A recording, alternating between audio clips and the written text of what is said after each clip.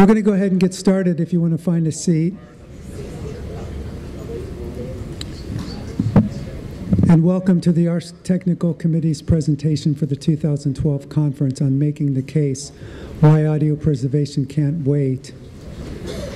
I just returned this past week from Europe, where the working group at Indiana University was visiting a couple of institutions who have done digitization on a massive scale, particularly the Netherlands Institute of Sound and Vision, and INA in France. It's the National Audiovisual Institute that's located in Paris. INA, by the year 2015, will have digitized all of its radio and television collections. That's 1.5 million hours of content that has been preserved in about a 15-year period. They're not waiting. We think there are some pretty compelling reasons why we in the U.S. should not wait as well. And that's what we want to explore in this session. What we want to do is provide you with some language, some arguments, and some ideas that you can use to make the case within your own institution, with your own administration, with your own faculty, whoever is involved, whoever your stakeholders are. That's our aim. So the format here is going to be a series of short presentations. There'll be 5 of them, one after another, after which we'll call upon some other members of the technical committee for comments, have a little bit of a discussion, and then we really hope that you will have questions and even challenge us on some of the points that we make. That would be absolutely fine. And we'll respond to those questions and kind of enlarge the discussion towards the end. So that's the basic plan. So towards that end, what I'm going to do is introduce everybody first, so that when we get to the short presentations, we can just zip right through them, which I think will have more impact and be a little more efficient use of our time. So speaking up here, over the course of about the next 50 minutes, will be myself. My name's Mike Casey. I'm the Director of Media Preservation Services for the Media Preservation Initiative at Indiana University. We will also have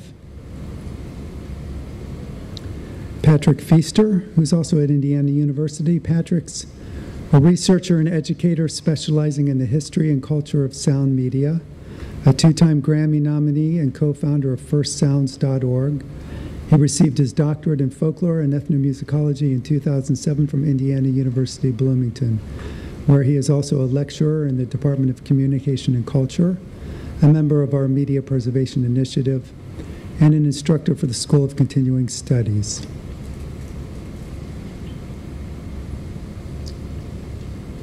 We will have up here Marco Sueiro, a senior archivist at WNYC New York Public Radio Archives in New York City.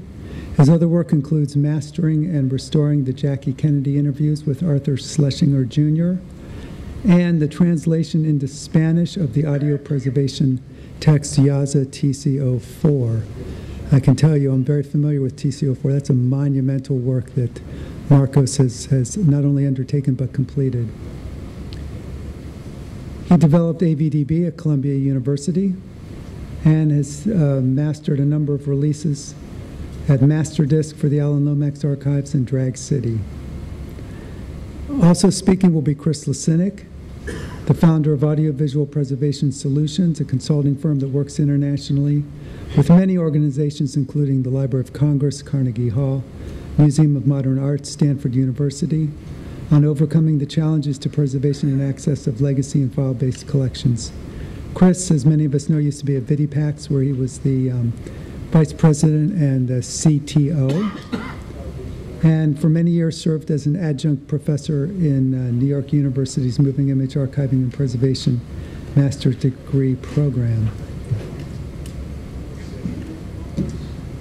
That's 4. And the 5th is George Blood, who is the president and owner of George Blood Audio and Video, a leading vendor in our field. Many of you know George. He'll be speaking last. So we're going to start with our short presentations, covering a range of topics from degradation to obsolescence, to making arguments, to assessing research and instructional value, and we'll see where that takes us. Marcos is first.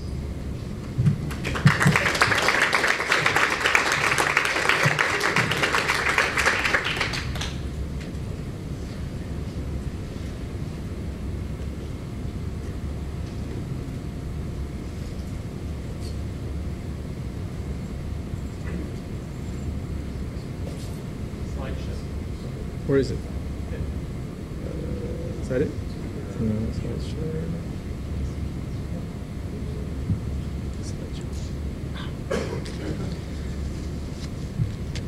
Good afternoon, Mike. Thank you for the introduction. We're going to speak about degradation, and I'm going to launch right in. Sound recordings are traditionally divided into two components: the physical item, called carrier, and the information encoded within, called the content. When sound archivists speak of degradation, we generally speak of content degradation.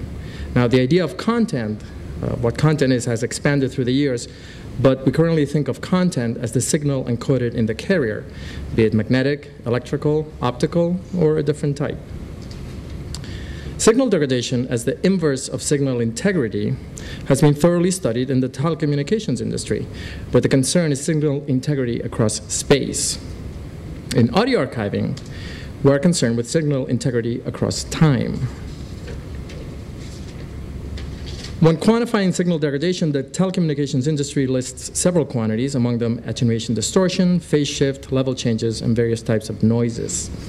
Each of these measures also describes most of the types of content degradation found in sound archives. However, in sound archive, we rely mostly on anecdotal evidence of long-term signal degradation. This is partly due to the complication and expense that a rigorous study of this kind would incur.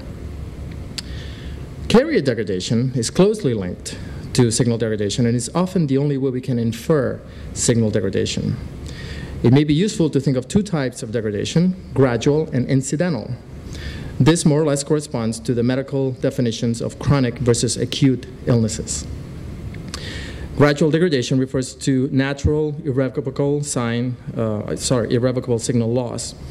In most cases, signal degradation of this type is closely linked to carrier degradation due to what preservationists call inherent vices. These inherent vices limit the long-term signal integrity contained in them, even in the best conditions, and of course conditions are very important. The carriers currently thought to be most endangered for this reason are analog lacquer discs, recordable optical discs, and hard drives. Of course, all carriers have some sort of inherent vice that limits their longevity. It's like the old sad joke, life is a terminal illness. On the other hand, incidental degradation refers to an episodic change due to an external force. For example, someone spills coffee on a tape. Certain carriers are more susceptible to damage by external forces. For example, cylinders are much more prone to breakage than vinyl discs, and cylinders are also considered among the most endangered carriers for this reason. I don't know if you can see that, but let's talk a bit about detection of degradation. There's two ways, via non-playback detection and via playback detection. Without playback, detection of signal degradation can be very difficult. It can be achieved in one of three ways: from sensory evidence of carrier degradation, for example, you see the record is scratched; from previous knowledge, for example, knowing that a brand of tape from a certain year is usually defective; or from digital error monitoring, for example, by checking your checksums. There have been no systematic studies of correlations between carrier degradation symptoms and signal degradation, so we have to go by anecdotal evidence. Over decades, the sound archiving profession has accumulated much anecdotal evidence, but a scientific study correlating symptoms of carrier degradation with specific types of signal degradation would be very valuable indeed.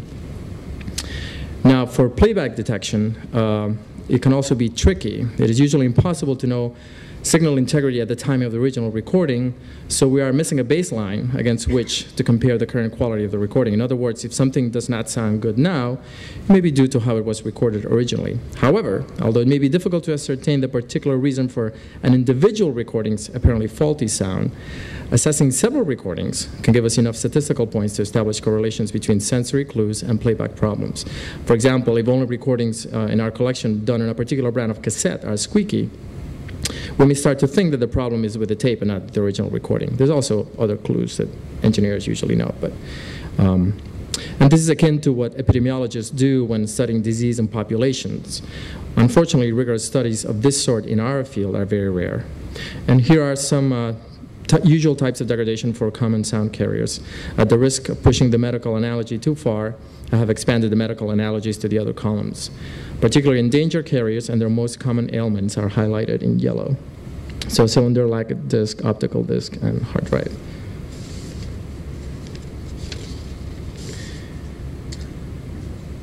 Now let's talk about the interaction of degradation, resources, and time. Preservation means nothing without access, and that implies retrieving a signal. Three factors affect the integrity of a retrieved signal: integrity of the stored signal itself, resources, and historical point in time. As we have seen, signal integrity decreases over time and is often linked to carrier integrity. Below is a hypothetical, crude example of signal integrity of a CDR over time, measured as inverse of number of uncorrectable errors. So the errors get more frequent, so signal integrity goes down. One can also plot resources over signal integrity. The more resources applied, the more accurately the signal can be retrieved.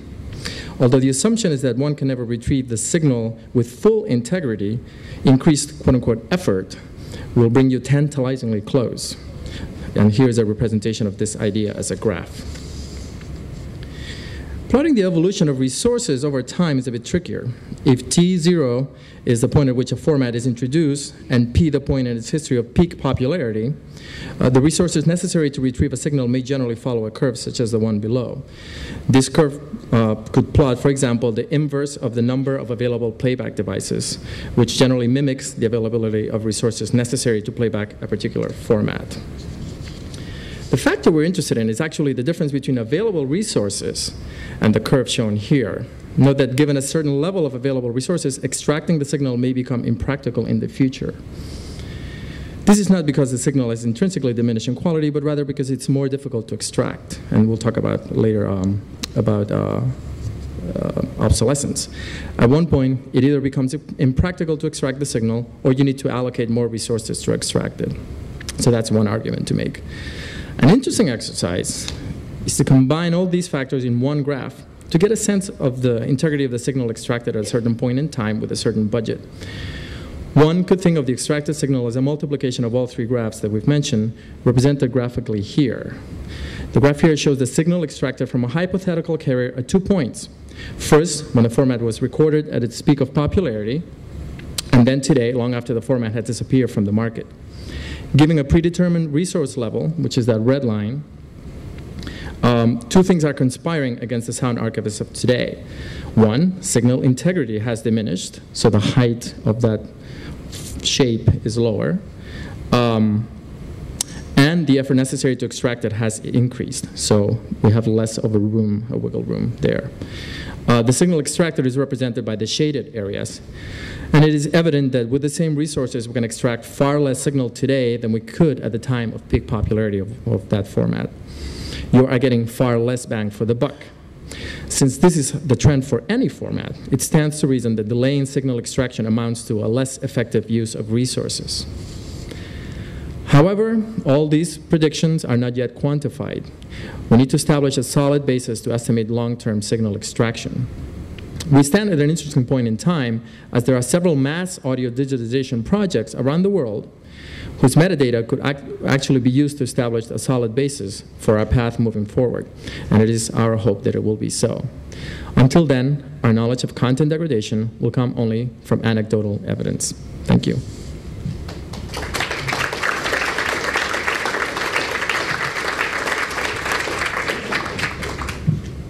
Next up is Chris Lacinak, who will talk about obsolescence.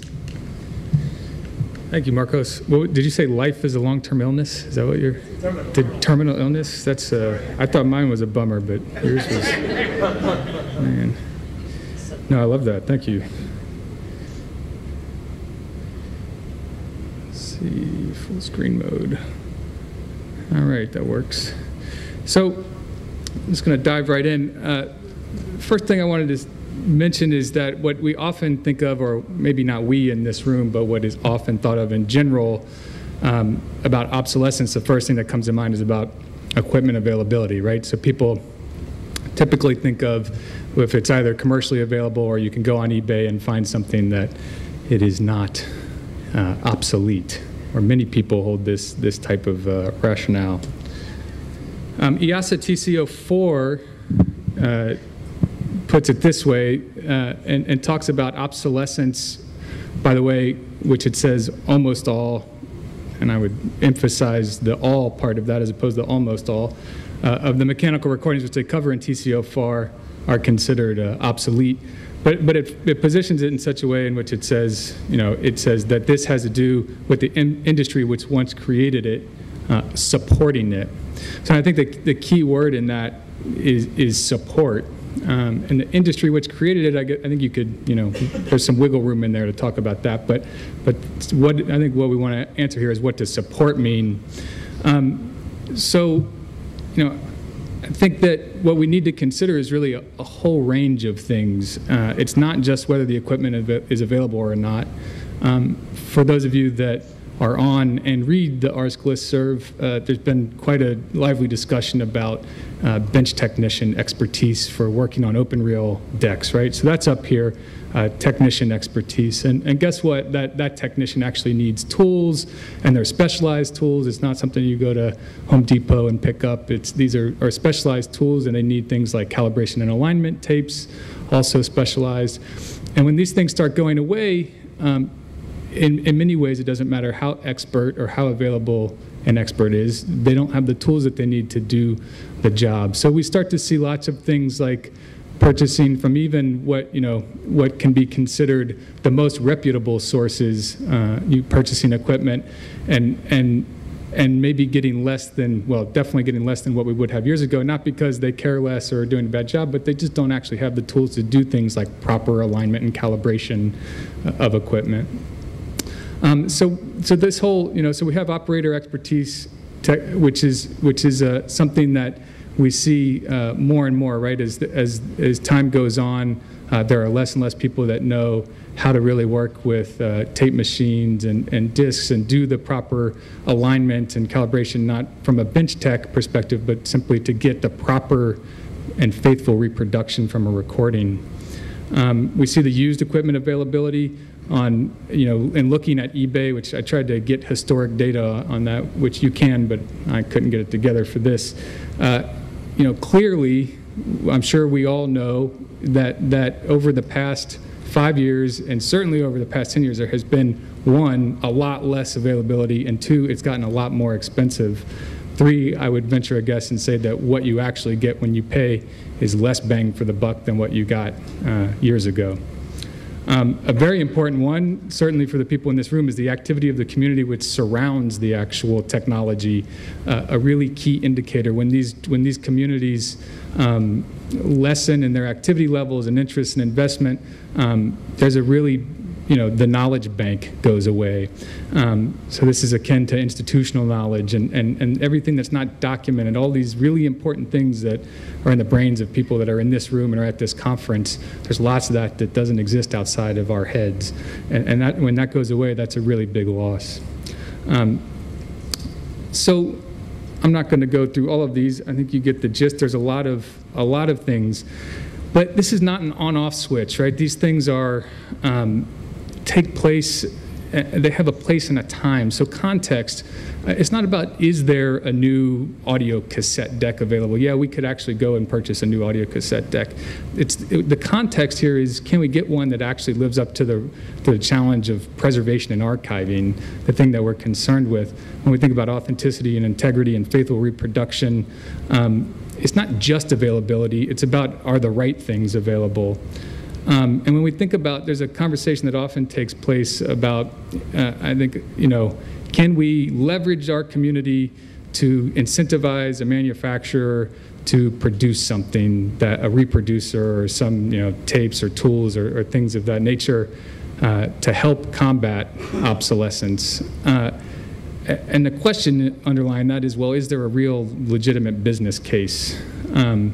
And that's a really challenging question. And I think the fact that we don't see a lot of people doing this is a pretty good indicator of the answer to that question. Complexity is another thing we talk about. Well, it's a lot easier to reproduce a disc. All you need is something that can act like a stylus than as opposed to a head on a tape machine. And while that's true, I think what we're thinking about here, one, again, authenticity and integrity. Two, in the presence of a strong business case, the difference in investment in dealing with those levels of complexity is really very little. And And three, we're talking about a large scale. I mean, if we think about individual things, yeah, all right, so we could someone could potentially piece something together and get a sound off of something. But we're not talking about one thing. We're talking about millions of hours of recordings at this point, which have not been digitized nor preserved. And I think it's important to look at cost, obviously. As time goes on, the cost associated with doing these things, as Marcos talked about, goes up. And that's a major factor to resource challenge organizations. The single source, we're seeing, that's also, it's not just is it available or is it not available, but how many sources are there for these things? We have a lot of single source things for equipment and things like styli and tape machines and MRLs and things of this nature. If it's not single source, it's double source. And so we have we have a single point of failure and a single point of dependency in those.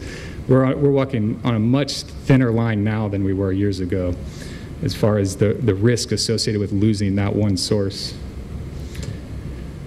So to put some other terms around it, this is a timeline, or it looks at kind of what are the steps. And this actually is documented in the Indiana University Bloomington Media Preservation Survey report, the first report that was issued after the survey was done. And it kind of says, what are the steps to obsolescence? And more or less, you could argue some of these might slip in before others, but more or less, it's the end of manufacturing is the first, right? So production line has stopped on a particular piece of technology. And again, this may be in scale, there may be one person still making a playback device, but when there were 20 and we go to one, that's a pretty notable event. Availability in the commercial marketplace goes away. Bench tech expertise starts to go away. They move on to other things where salaries are higher or go into other fields or whatever the case may be. The actual bench technician tools go away. Calibration alignment. This says tapes, but we can think of discs, cylinders, anything that you can put up on a reproducer. Parts and supplies. So we just saw Brandon Burke, if he's in the room, bought the last bunch of tape boxes recently from all the suppliers that were out there selling them. There was a big discussion on ARSC, and I needed those boxes, so I was not happy when I saw that post. Availability in the used marketplace dwindles or gets extraordinarily expensive, and of course the playback expertise. And so, I just have the list of formats on the side. These are the things these are the formats that, when we think in our mind, if we think about a chart, we would pretty quickly get to a point where we see that all of these formats are very far down this path when we take into consideration the previous two slides and put these metrics against it. This is also out of the Indiana University Bloomington report, and this does in some ways kind of puts it into table-like form and says, okay, here's formats and risk factors, and this encompasses a lot of the things that we're talking about throughout this session, deterioration as well as obsolescence and other issues. If you notice, most of those are in red. I personally would put open reel tape in red myself as well. I think it's arguable that audio cassette may be the only one up there. For obsolescence, recordable CD and audio cassette, I would argue that all of those other ones are very high risk based on everything that I've said. So this is a slide that I'm not here just to be a bummer and rain on the ARSC parade. I think because the question is, well, so what, right? All right, doom and gloom, yeah, everything sucks, we're in a bad situation. And I think actually, there's a lot of heart in this community, and oftentimes what we talk about and we end up in these technical committee meetings or on listservs, and there's lots of good ideas about things we should do, right? We should pool resources, we should leverage the collective budget of the community to try to get things that we need. We should create resources. We should identify who's out there that is serving this community that has this equipment, and we should support them. There's lots of great ideas, and in some way those all fit under the umbrella of kind of risk mitigation. But that alone is not enough. One, I think how many, if we look at, out of all the good ideas we've had, and I put myself in this group, how many have we actually done? I'm not going to answer that question. But also, I think they're great ideas. I think in an ideal world, we would be doing them, and it still wouldn't be enough if we got all of them done. The reality is that we need to take a multifaceted approach, and a really core part of that is actually getting to digitization.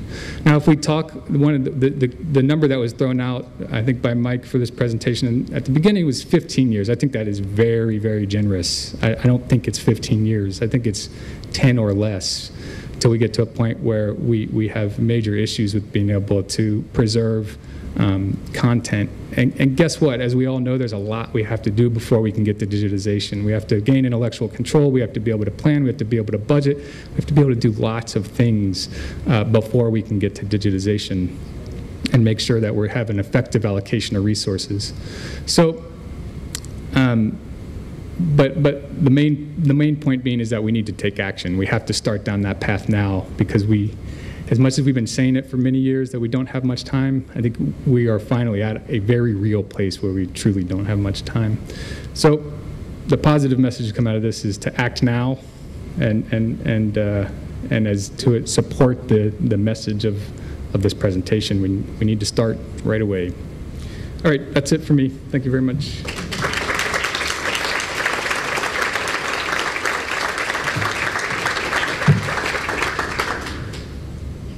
Well, the picture is not very pretty so far.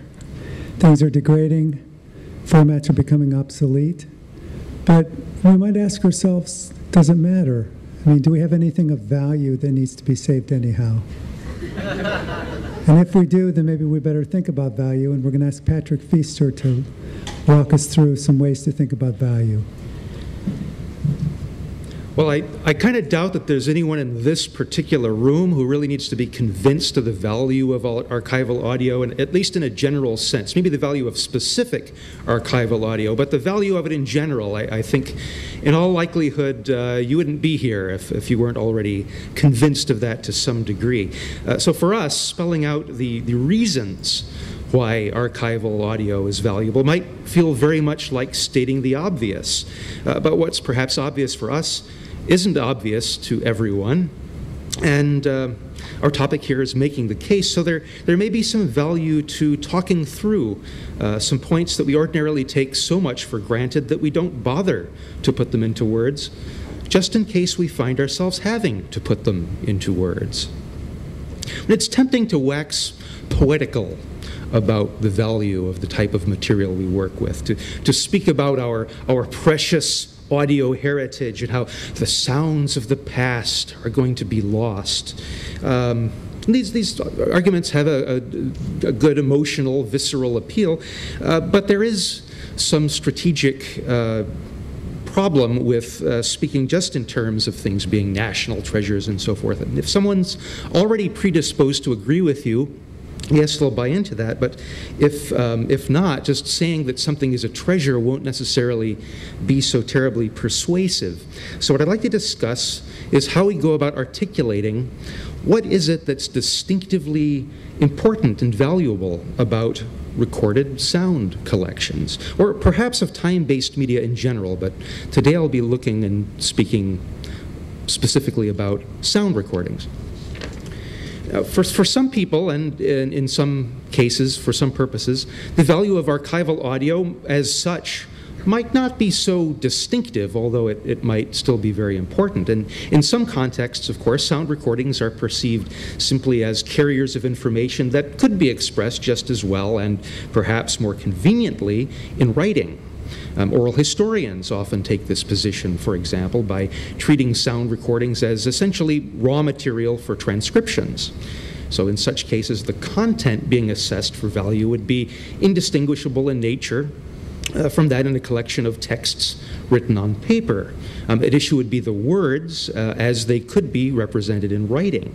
The recordings themselves or the original pieces of paper would have evidential value only. That is, they might help establish the provenance of the words. Now, from this perspective, they might be quite valuable for their content, too, if they haven't yet been transcribed, and in some contexts, that may be precisely the type of value most worth emphasizing. However, we also encounter plenty of value judgments of a very different kind. I'll just quote a few examples by way of illustration from a variety of written sources as people who are trying to explain why is it that our recorded sound heritage is so important. First quotation, Andre Millard, America on Record. A sound recording is a piece of historical evidence. It has an impact that goes well beyond the written word or photographic image. Records enable us to listen in on history, to hear it again as it happened. The crash of the airship Hindenburg in New Jersey in 1937 is well preserved on film, but it is the spoken account of the disaster which brings the event to life and stirs the emotions.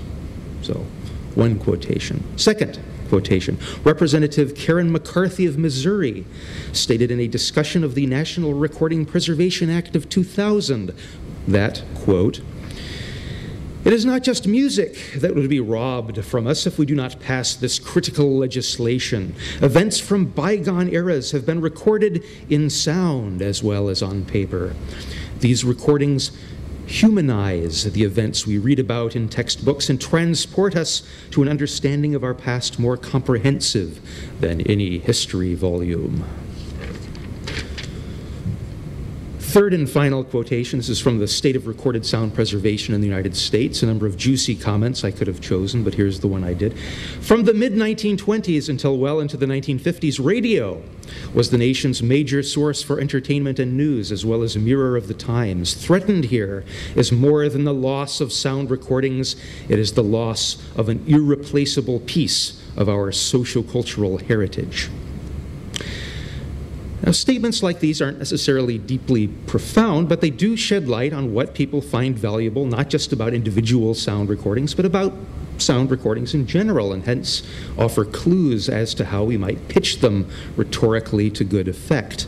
They're supposed to humanize and bring to life events, stir the emotions, transport us, enable us to listen in on history, to hear it again as it happened, having greater impact, giving a more comprehensive understanding than ordinary written sources.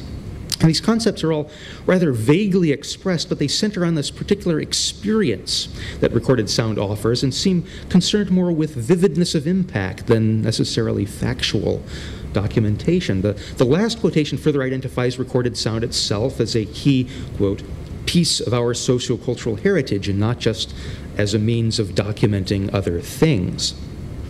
Now, paper documents in an archive might certainly also help to bring events to life or constitute parts of a social-cultural heritage, but I find that they're more likely to be valued as sources of factual information about something other than themselves, while sound recordings, by contrast, seem to be more likely to be perceived as sources of heightened experience and as objects of interest in their own right. When people contrast archival audio with other archival documents, this is often the first thing they think of when they set about doing that. Then there's also the related matter of what it means to quote an archival item. Traditionally, a researcher would transcribe and quote the words of a given archival paper document and might sometimes include a facsimile or a still photograph when presenting research in print. They might also transcribe or describe a sound recording in a print publication, but users can, of course, also incorporate audio more directly into what they do or make, for instance, inserting it into radio or TV documentaries, into new creative works, into the classroom, or into conference presentations, taking advantage of this heightened experience such objects are supposed to offer, whatever exactly that entails. And users' criteria for valuing and choosing material for these purposes may also differ considerably from those they would apply to ordinary textual source materials. Think about what a teacher, conference presenter, or documentary maker might opt to show or play as audio, as opposed to what he or she might opt to read aloud, assign to a class for reading, or show as text on screen.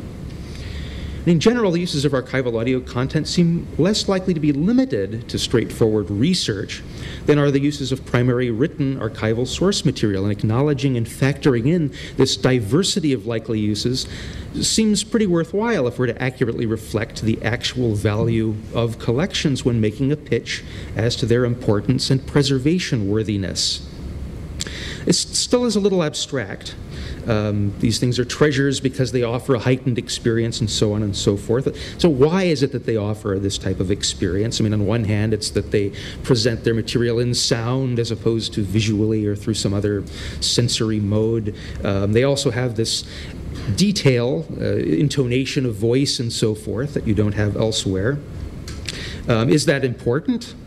Well, it is if somebody wants to do something with material on that level, to study it, to incorporate it as such into some new work. And so I'd like to suggest today that the value of the recordings in general can be represented quite concretely, if we want to, in terms of what their prospective functions are for both custodians and users now or in the future. And it seems to me that these functions fall into 5 broad categories, although this typology is very much a work in progress. You may well be able to think of some others. The first, though, is experiential value. This recording enables someone to have an aesthetically heightened experience.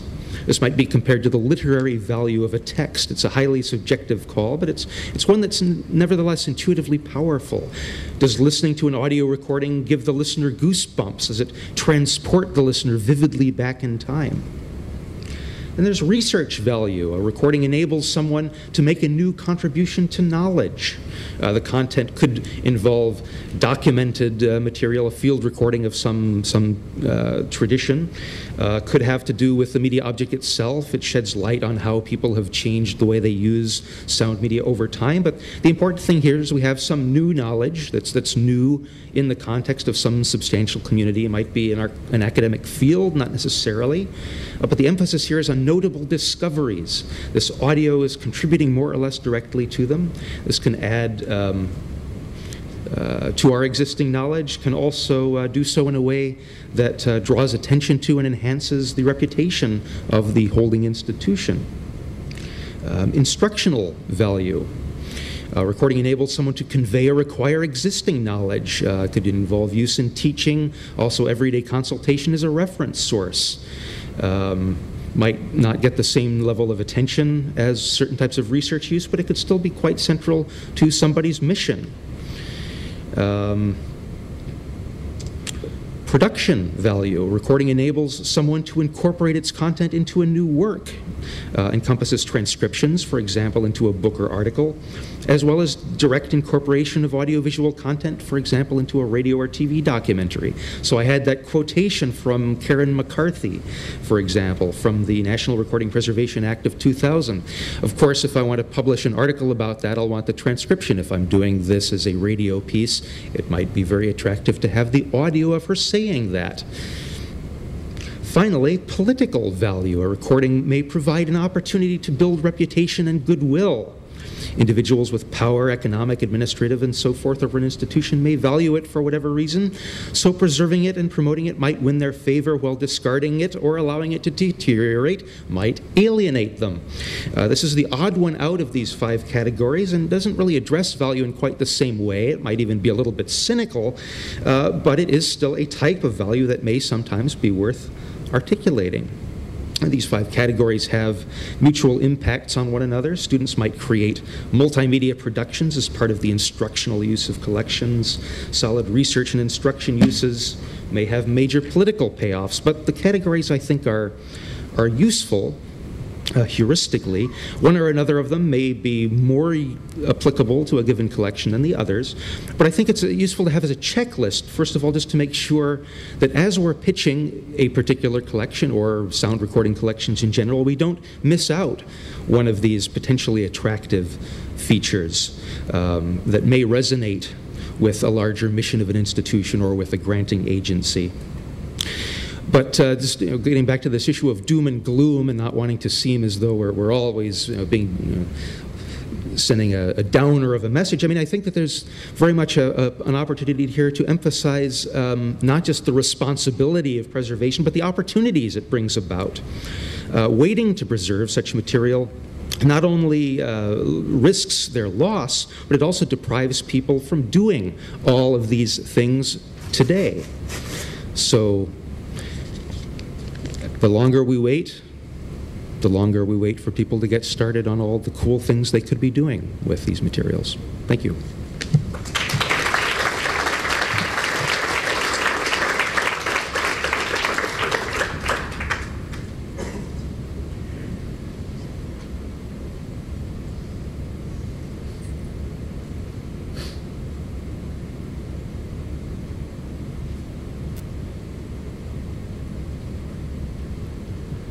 I want to say just a few words about making compelling arguments.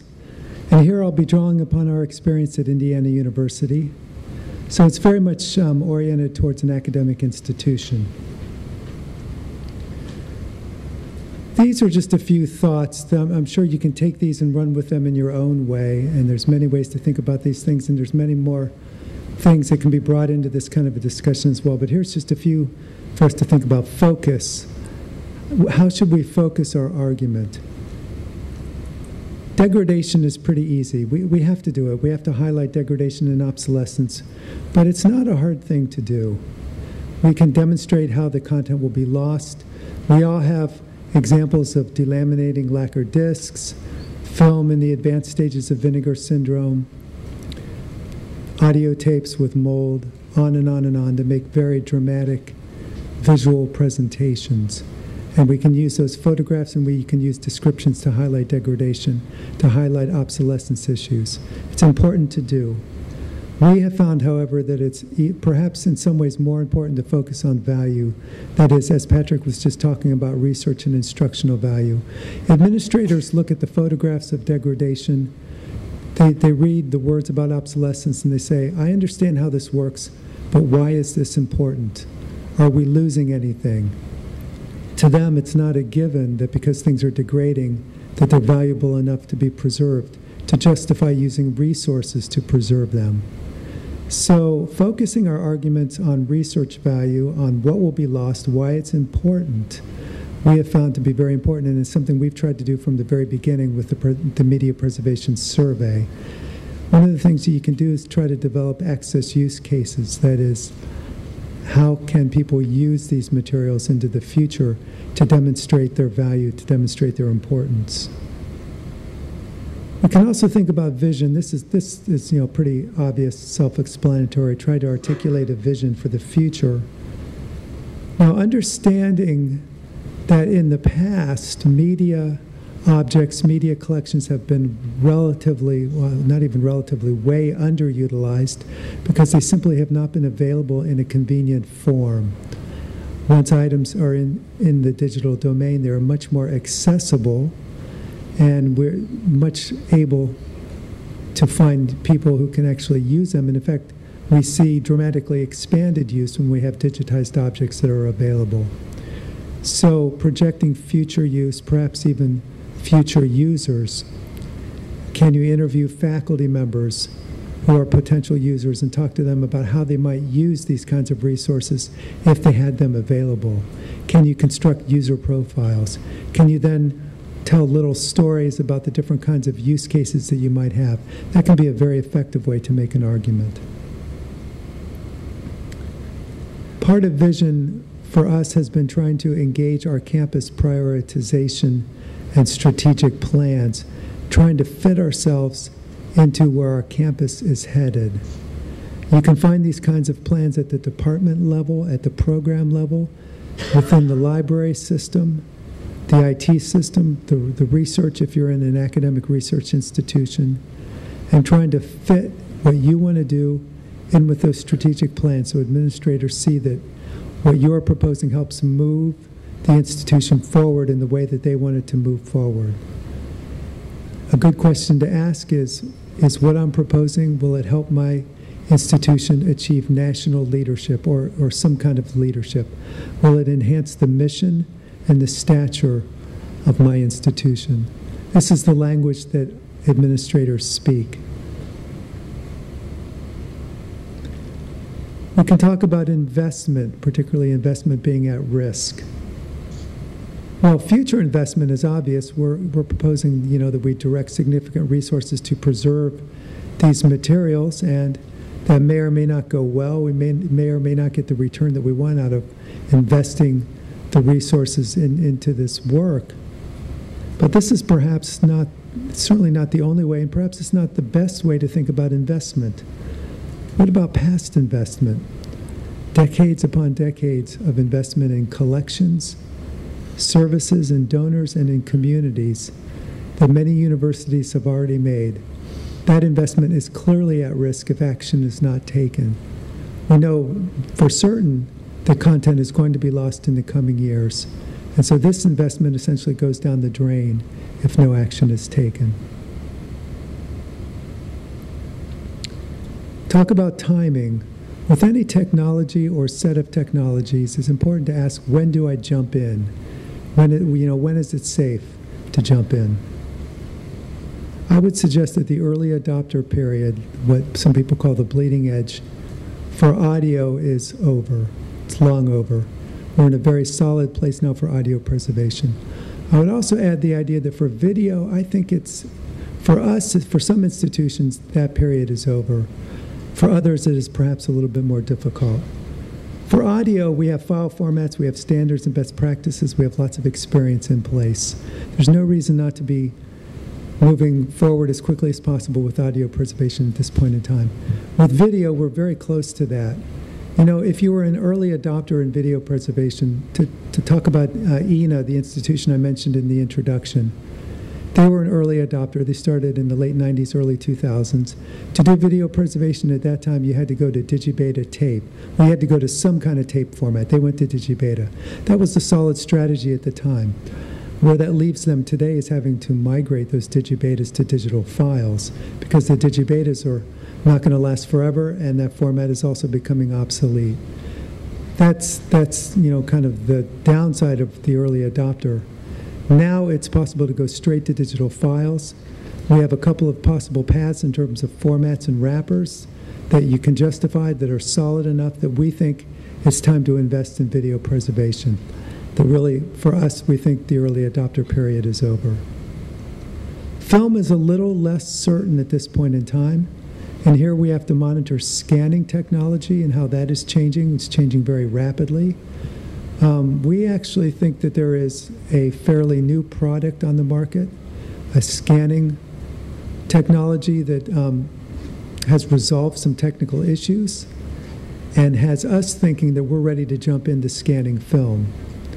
But it is less certain, I think, than audio and video. We have not yet reached, but we are about to reach very shortly, the degradation and obsolescence stage, which is going to be very painful and very expensive. That's fast approaching. So we're in the middle between early adopter and this painful stage, expensive stage at the end, which means that really now is the time to jump in, particularly for audio preservation. And maybe just a quick word about style. I say argue honestly but compellingly. There's no need to exaggerate because the facts are pretty compelling. But we need to make them compelling. Some things that we have found effective is to obviously paint the big picture, the vision part of this, but to make sure you fill that picture in with some details, because it's the details that are compelling. It's the specifics of your own collection and of your own problems that help make this real, make this concrete for folks who need to make these kinds of decisions. If you can find stories, people react very positively to stories. They remember stories in the way that they don't remember facts. For us, we stumbled upon a couple of stories that helped us in our publications. One was discovering the lacquer discs abandoned in Franklin Hall. It's not a pretty story, but it certainly is a compelling story. This location accessible only by an attic, piles and piles of important lacquer discs up there. So we had a story that we could tell. And even the two little narratives at the beginning of each of our reports, highlighting the videotape on the desk of our music librarian, that was not a story that was presented to us. It's a story that we saw as we were interviewing that particular unit, that we kind of teased out and used it to frame and to represent the entire picture that we were trying to portray. Finding stories can be a very powerful way of making a case. Obviously, photographs and graphics. And of course, somewhat obvious, providing a summary version for busy administrators who are not going to read an entire report or publication. All of this comes with a cost. And that raises some interesting questions. We're going to ask George Blood to come up and talk with us about cost.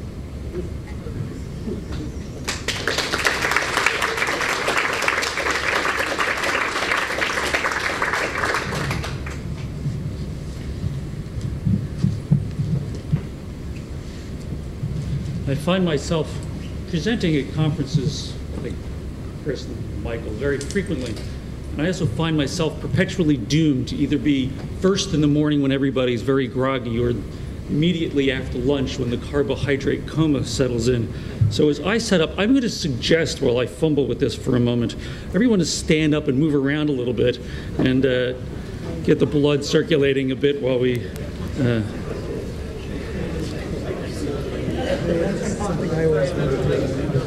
Yeah, I'm not, this is going to fight me.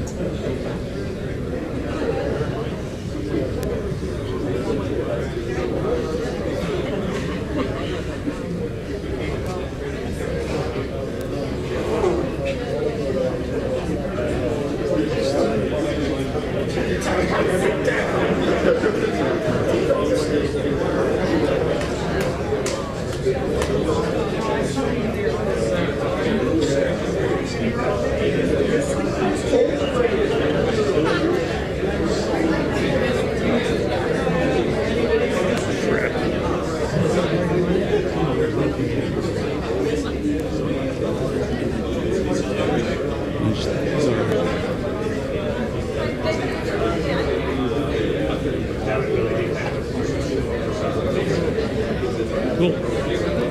All right, enough fun. Come on, come on, come on.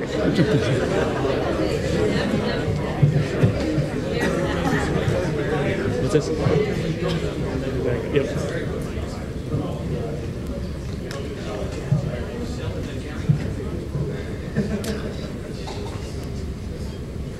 So I get the bat cleanup. So then I've been addressed to address this question, the one of costs, with some hard numbers about how the costs of preservation digitization are changing. Because I'll tell you, quadruplex video is an excellent example of the challenges we face now and will face more and more in more and more formats in the coming years. Quad was the professional format for nearly 25 years. Every television station used this format. James Snyder, the senior systems engineer at the Packard campus of the Library of Congress in Culpeper, tells me there are 130,000 quads in the LC vaults alone. By comparison, the anecdotal number I have is that there are only 100,000 audio cassettes. This is not an esoteric format, a rare form of wire recording or an experimental stereo disc format that uses two tone arms. This was a widely used professional format. Estimates of the number of working machines varies, but it's given as between 100 and 200 machines worldwide. The skills to operate and keep these machines running are in very limited supply. Each of the two gentlemen in this picture each have more than 35 years of network broadcast engineering experience. Both are past normal retirement age. And I often think that it might be easier for me to find another woman to stay married to me for 30 years than to replace one of these guys. At a recent local SAMPTE chapter meeting, someone suggested that if I wanted to find replacements for them, I should use a shovel.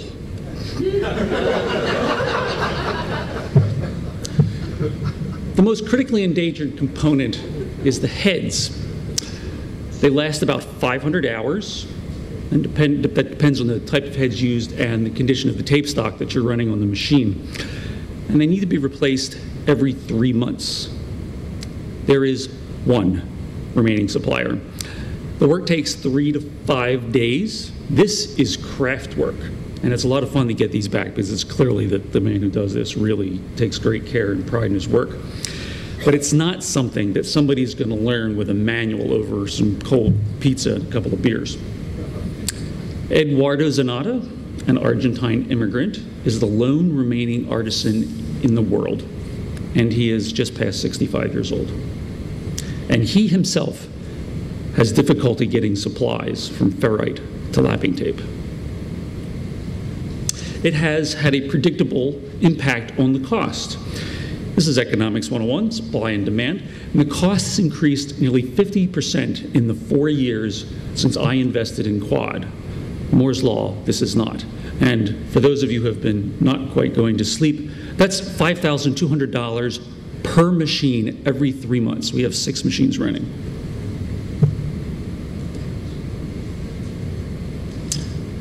Let's take a look at a format more familiar to my ARSC colleagues, lacquer discs.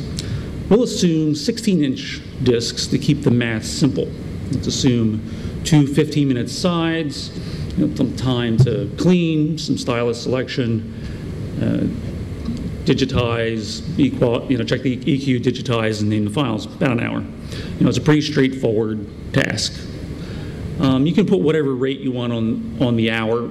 Our rack rate is $125 an hour. It's $98 an hour in bulk to the federal government according to our GSA contract. This is all public information. You can look it up on the web. That's the wonderful thing about federal government contracting. The one thing about the internal cost recovery rate at Harvard. That is, if a Harvard department sends a disc to David Ackerman or Bruce Gordon to digitize, the rate they charge the other departments is $125 an hour. This is salary, benefits, equipment, rented space, computers, equipment, and software. Their break-even point.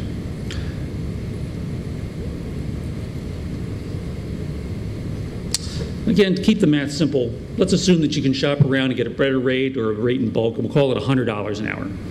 Again, you could call this $25 an hour if you want. It won't really affect my arguments here. Most discussions about deterioration are based on images such as this. But media don't go from being like new to catastrophic failure overnight. They deteriorate slowly or quickly over some period of time. Lacquers more quickly than tape, more quickly than shellacs, and so on.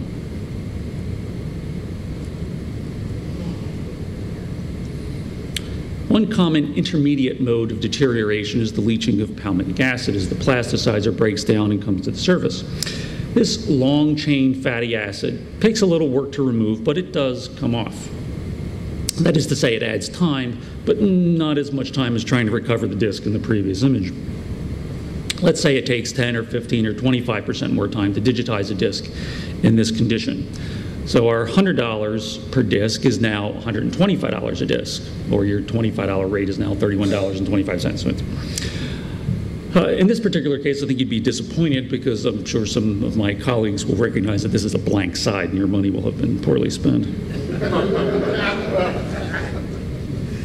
I think among all of the priorities that we face in trying to set, answer the question of where do we start, intellectual value or deterioration, I think that digitizing blank objects can be farther down the list. As time goes by, the lacquer coating begins to separate from the base, first crazing and alligating, and then delaminating. You could probably still play part or even most of this disc, but not all of it. There are pieces missing. This disc is in hospice care. Conferences such as this are full of whiz-bang technologies, discussions of technology that will play a disc like this, extending its playable lifespan. The cognoscenti in this room will know immediately that the lovely lady on the left is not Irene, but Kim Peach, who is the web editor for ARSC, here on a tour of the Packard campus in Culpeper. In front of her is the famous Irene, given life by Carl Haber at Lawrence Berkeley Laboratory. It uses optical scanning technology to play discs. However, it has a variety of limitations. Not insignificantly, is that it doesn't sound as good as putting a stylus in a groove. Since it is far from commercialization, we can only guess at its final cost, if indeed it is ever available. I'm told that the camera alone cost $150,000. And the entire kit is lab-grade, high-precision components. $250,000 for that toy is not an extravagant number, but let's say it gets commercialized, but even at $100,000, this is not going to be purchased by many in-house digitization studios trying to scrape up $250 for an A to D converter to use with Audacity. In preparation for this talk, I called Peter Allier, who oversees IRENE at ARSC. He explained to me that Carl Haber and his team have built software to reconstruct broken discs. If the break is clean, the edges of the break aren't missing too much material. And scanning the discs is followed by a very manual RSI-inducing process of aligning the grooves between the pieces. And it takes about 5 hours of human time, plus the post-processing time by the computer. In the last few slides, the cost of digitizing a disc over some indefinite period of time has gone from $100 to $125 to $500 for one disc, plus the cost of amortizing the cost of this toy that we'd all like to play with. Let's look at this in quantity, though. If we were to amortize those costs over a larger number of discs, we see that the cost of delaying digitization are still very, very large and not decreasing with time. So 1,000 discs at $100 an hour is $100,000, $125 an hour to get, or per disc to get the palmitic acid off, and then you add the cost of IRENE in there, and the cost of doing discs is getting to be very expensive. Technological solutions to obsolescence and deterioration cannot be expected to make future costs lower. And I ran these numbers again for those of you who can get this done for $25 an hour. You still see the cost is not insignificant over time. I jotted down a list of some of the expenses bearing down on the cost of providing digitization services, costs which you will face sooner or later, whether you do the work in-house or send them out to vendors. These examples aren't fear-mongering. If we're not at the end of the beginning, we are certainly at the beginning of the end.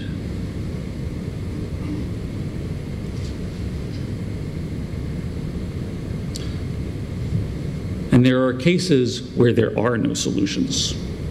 We can all dream about supply and demand stepping in, that at some price, someone will decide there's a market niche and make replacement parts and solutions at some who can afford that price, such as IRENE.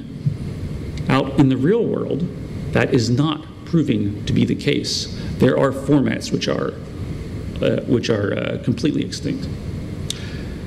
Not even the resources of the US federal government and the need to save 130,000 quad tapes has enabled the Library of Congress to find a supplier to manufacture new replacement quad head assemblies to be used when the existing stock can no longer be refurbished. And nor will those amazingly large resources keep Eduardo Zanata or my video engineering staff alive forever.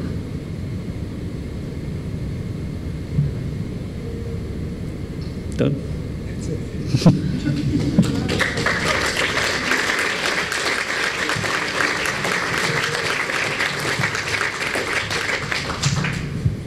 On that cheery note, I feel a need to talk about this a little bit. Let's have a conversation. First, I want to recognize Dennis Rooney, a member of the technical committee who led us down this path towards this topic this year. Thanks to Dennis for thinking about that. And second, I want to point out that there are other members of the technical committee, some of which have much expertise in the nitty-gritty of obsolescence and degradation. And I want to see if any of them have comments that they would like to make. Seth, in particular, I've asked to respond. Let's give him the mobile microphone, and we'll just pass this along. So we'll We'll have a brief bit of comments from TC members, and then we're going to open the thing up to questions from you.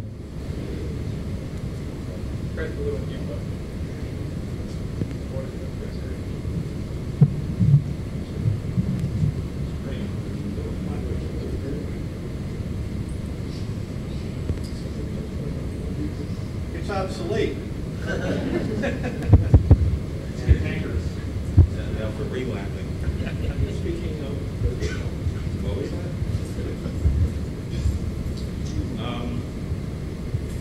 You know, we've spoken here about a lot of doom and gloom, but in a way, we should all be proud of ourselves in the amount that we've saved up to this point.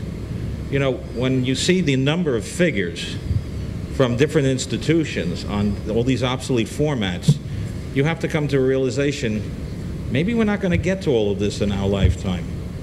And my feeling is that when you hire somebody or hire a vendor, make sure that person is somebody who's an expert within what you want them to do. And then also make an evaluation of what you think is the most important thing for your archive. What did you collect in your archive that you want to promote? And then make those decisions. And another thing that I've found dealing in this business is that when things are sent out for digitization, there should be some sort of quality check by the customer when it comes back from the institution. People pull up service copies, see how do they sound, have some expert even listen to the original sound file and see if there's a proper integrity that has come back, because you may have ordered something and something goes down the road for about 4 or 5 years. Then all of a sudden someone comes back and says, you know, something doesn't sound right with these, and there's a uniform problem. My feeling has always been that better not to touch something and not preserve it if you don't know what you're doing with it, rather than trying to preserve it, and then you get back something that may have destroyed it in the process. I know people have come to me and they've asked me about X, Y, and Z or something in video. I will not touch video. I won't touch certain audio formats. I have people I know that I will send it to. I have a list of people. I said, this person will be able to do dictaphone belts, timing belts, that kind of thing. So as a late friend of mine used to say, shoemaker, know thy last. Know what you're an expert in. And also, if you're outsourcing material, whatever vendor you're going to, make sure that that vendor is actually handling it and not outsourcing it to some other place. In other words, that they are actually handling the material. Because I've heard of certain places where in the past that they didn't know what they were doing, they sent it to somebody. If the vendor does that, they should be upfront and say, look, I can't handle this, I'm going to send this. I can either send it somewhere or I can suggest somebody who is an expert. Another thing is that when you are sending material out, call other institutions for referrals. How did this vendor treat you? What was your experience? This is something why the people on the technical committee, the people represented, are in business for that. Each one of them has their own expertise and has gone down this road. But the other thing is, too, remember, we may not be able to get to all of this. We never realized that there was so much of this instantaneous live material done. It was never meant to last this long. We're lucky that we can pull up now a 75-year-old lacquer, and many of them are still retrievable. Tape from now 60 years ago that's been having problems. Another thing I would strongly suggest, if you're dealing with tape material, especially acetate, if you can't get to it all now for migration, have an expert work on it and do some conservation on it so it is ready to roll for preservation. Acetate tape, I found in many ways, is one of the biggest morasses ever foisted on the market, in the sense of the age, its instability, its characteristics, that there are things that need to be prepped with it before it can be properly digitized. Otherwise, you're going to have major problems with it. And we all know about splicing tape. And you have to know when those splicing tape was used and at what time and what characteristic problems you will hit. So you need to find people who are experts in these things. And I would also strongly suggest, as I did last night, we have to start coming up with some sort of videos for instruction for future generations of those who are going to be working in institutions on how to handle and respect this material, and understanding certain things, that when you are dubbing it, to understand that when you're playing a tape or a disc, how do you determine what the correct playback speed is? Is it on pitch? Is it off pitch? because there are problems that when you manipulate it digitally, if you didn't get it right, you lose an awful lot of bits at the upper end of the audio spectrum. That if you do it at a low sampling rate, you are starting to eat into the audio range when you want to correct it. So don't think it's all gloom. Look up on your shelves of what you already have there that is accessible, that people can listen to and come and enjoy. And my feeling is that maybe there should be a campaign from a lot of these institutions to talk to a lot of the patrons who have influence, to talk to the local congressmen about saying, how about some bills allocating funds to start doing this for us? That's what our politicians in Washington and in your state capitals are there for, to get the money to start rolling things. The institutions, the librarians, the administrators have to take that initiative, because the money just doesn't open up on July 1st magically. You have to go after it and explain why it's so important, especially if it's a politician sometimes who wants to get reelected and it's an election year, which happens in certain states every 4 years, but it can rotate depending on what the representative is. So that's all I have to say. It's just find the expert that you know and what you're looking for and what your priority is. You know, you can have glass-based discs, which I think are the most fragile of all the lacquered discs done during the war. But if the material on it is of commercials for some local soap manufacturer, you got to think about that and say, well, I have some in-house concerts here that are on aluminum discs that are not in as bad shape, but those are more important. You have to, you know, decide what is your priority in your collection. So that's all I have to say. Great, thanks, Seth.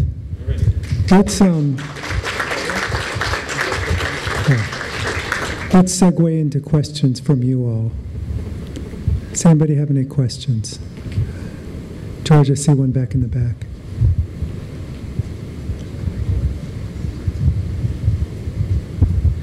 Thank you. Excuse me. This is actually, in a sense, an ignorant question. I really don't know the answer, and I don't really know whether you do either, but you raised the point, and so, yeah, sorry. So I wanted to ask you, is there a way to, in a country that works basically on the concept of capitalism, there's a clear demand for obsolete formats. Admittedly, it's not huge, but when you're talking about the 2-inch videotape, it's actually pretty large. And you use the example that the United States government can't, in effect, create a new factory, or at least use their funds to create a new factory. And so my question really is it possible to create an organization that can pursue, or in effect, the equivalent of orphan drugs? What makes it impossible to have an orphan technologies organization that makes such a thing? Now, obviously, there has to be a person who wants to do that, and it's not going to be me, and I suspect it's not going to be you either. What I'm asking is this something that's completely absurd, or is there such a possibility of creating a company that will remanufacture the 7000 series of the Sony DAT machine, or 2-inch machines and their head assemblies, or something like that? It doesn't strike me as theoretically impossible if the documentation still exists. I think it's less a question of whether it's possible than what it would cost. One of the examples I had up there was germane to the work on video heads, which is that there's no longer a supplier of lapping tape. It's what's in the drawers or it's gone. And it was made by Scotch. 3M would make more of this tape, but they have to set up they've got all the specifications, and they're going to charge you $40,000 to make one roll of tape. I mean, you could want 1,000 tapes, but we probably only need 100 rolls before all the videotape's done. But it's that kind of problem, and it's a basic market issue that, we can talk about. Somebody ought to do this, but could all of us get together? I mean, since I've known Seth, he's been talking about doing consortial buys, and as Chris challenged us, we've all talked about doing these things, and what have we done? But actually, the idea that I had was, if we go to the government and we tell them about the copyright issues that we've been having, which is what we've been doing, and we've been saying to them, we need to change the copyright laws, we need to change the copyright laws.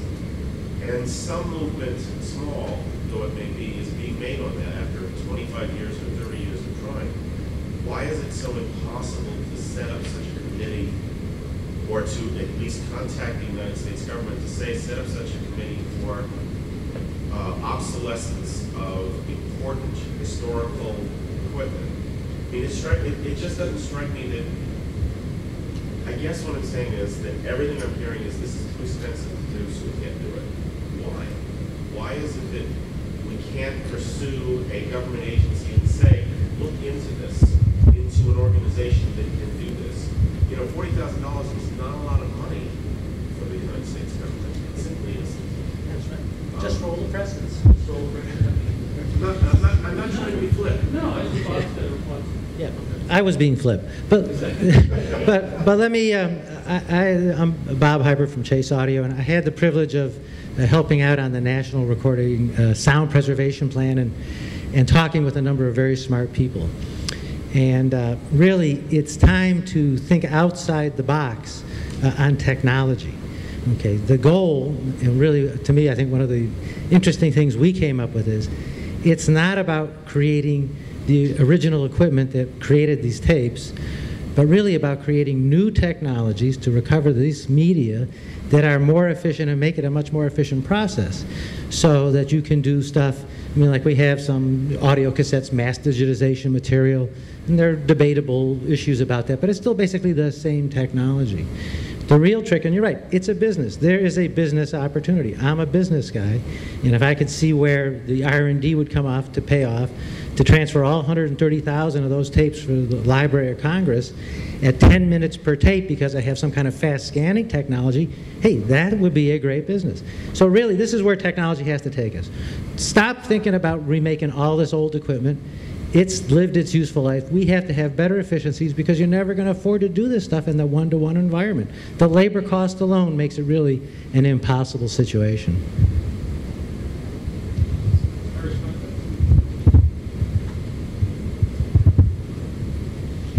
I would just add that again, I think I've gotten caught in the same trap. I always want to do the same thing, which is to think about that type of scenario where we build this thing.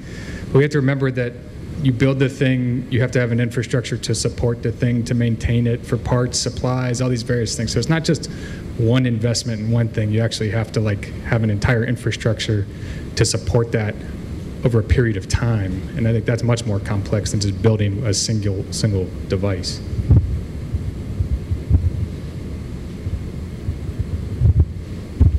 I've got a general comment related to a lot what Mike brought up. When you're trying to solve a technical problem, it's like anything else in the world. You'd have to look at what is the root problem that you have to deal with to begin with. It's called money. And what I think is done very poorly at this point, when you look at Indiana as an example, it's a shining star right now. There is no question about it. But I don't see another shining star in the academic environment. And my own personal attitude is that we've done we're in a very difficult path to try to educate the people who control budgets. It's always been that case. You have essentially media materials that were literally looked upon as second-class citizens, so to speak, in the intellectual world of academia. And to try to get libraries as an advocate for putting their budget money into media it has in the past been a joke. Indiana, when you start pointing out that as an example, you go, wow, it's still the exception to the rule. And I think what you have to do if you're going to solve a problem, you've got to put together a game plan that you gave a nice general outline, but you really have to come together as a group and educate the library if you're under that domain, and most archives are, which I think frankly is a mistake. And one of the reasons I say I think it's a mistake is something we have discussed. The cost of cataloging the information, the people alone, and information, things literally can become over-cataloged. There could be way too much metadata, and when you want to start, the cost I didn't see George put up is those types of costs. When you start factoring in those types of costs, you don't have the money left to take care of putting out this fire. So I guess what I'm saying is I'd like to hear what your comments, or anybody else in the office, in the audience, including people in the library world, which I've worked in, how do you deal with the politics? Because the politics is what's killing this process more than the obsolescence of the technology. Just one side comment from my perspective. I think the tide is starting to turn a bit, not just at our institution, but some others. I'm seeing libraries and other universities now beginning to hire audiovisual conservators, media preservation specialists. There's been a number of these that have come down the line recently, so resources are starting to be directed towards them. And I also think that amongst faculty, that there's more of a recognition that media can provide important primary scholarly resources. I think that tide has turned as well. So that's hopefully a positive note. Yeah, small, I know. I'd love to hear other comments on what Bill had to say. Well, regarding that, I'm sort of the oddball out. I'm Tom Walker. I'm the Music and Digital Services Librarian at Marshall University in Huntington, West Virginia, the second poorest state in the country. The problem that we have, I'm a librarian by trade, but I love recorded sound. I'm an audio geek, have been for many, many years. The biggest problem that I seem to have is my library falls under IT. We're not libraries working with IT. IT controls our budget. So I deal with a bunch of tech geeks and a bunch of number crunchers, and when I try to say we need to preserve this based on standards developed by AES, by IAZA, I get looked at by an IT administrator and says, that's not the right way to do it. There's better ways out there. And I say, these are audio professionals. They're telling me this is the way we do things. We should do it this way. Well, we're just not going to do it. So I've got a collection that is basically sitting on a shelf. I can't do anything with. It's rotting as we speak. The only thing I can preserve are the ones that were born digital to start off with, because I can easily load those up on my machine and put them onto a server and onto separate hard drives that I've purchased myself. All of my reel-to-reels that go back to 1950, they're just sitting, thankfully not next to the heater anymore, but they're in a closet upstairs above the music building. How on earth do you convince these people, especially you, Mike, because I know I try to use you guys at Indiana and North Texas as an example on how the music department, the library, and everybody's working together to preserve these recordings. How on earth are you guys doing it? I mean, yeah, that's a great question. We're fighting some battles with our IT organization right now, so we're not exactly in the clear. But we have had serious buy-in from our IT folks. UITS is our IT organization, and they've supported our planning efforts financially to a pretty high tune, I would say. So there has been some buy-in, but there has been quite a bit of education that is needed to be done, and it hasn't come. It's come from us, but it's gone through people beyond, higher than me. I have to engage people who have ties to upper administration to make those kinds of points. I can't make them directly. So fostering the relationships up the chain is what has worked for us and what probably needs to happen. I don't have any great answers for your situation. Is it time? Okay, I think we have reached our time. Thank you all for coming, and we'll continue the discussion in the hallway if you want.